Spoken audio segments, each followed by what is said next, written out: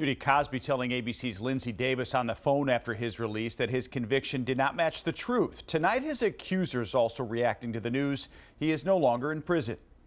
And nobody had the sense to say, wait 1 second, this doesn't match up with the truth. This is not what I was taught in college. This is not what I was taught at home, etc., etc.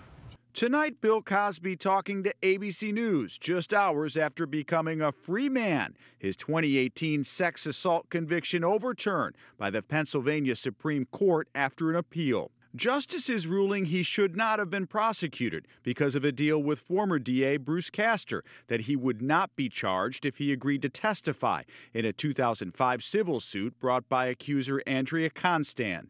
Today's ruling stated that in accordance with the advice of his attorneys, Cosby relied on Castor's public announcement he would not be prosecuted.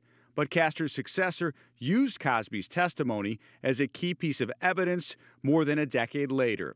Bill Cosby was convicted of drugging and sexually assaulting Constand, serving 2 of his 3 to 10-year sentence before his release today.